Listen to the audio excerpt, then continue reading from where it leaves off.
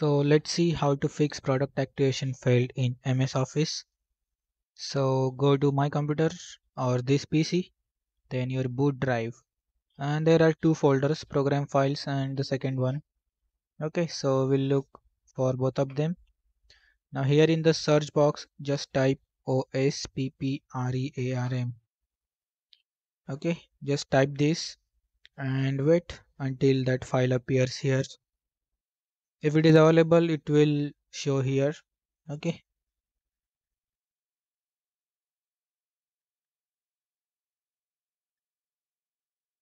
and see, this is the file and this is the location, but we don't even have to go through that location. You can just search it, right click on that file, run as administrator, and that's all.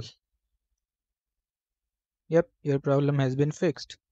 Now let's just copy this and search it in the second folder if that file doesn't appear in the first folder. Okay, now search it for here. This is actually 32-bit version.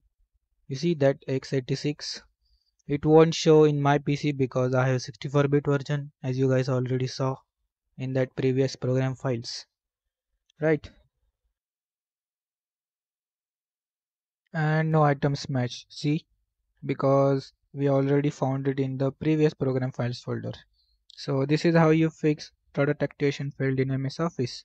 So if this works for you, let me know in the comment section and do subscribe for more helpful videos. Thank you.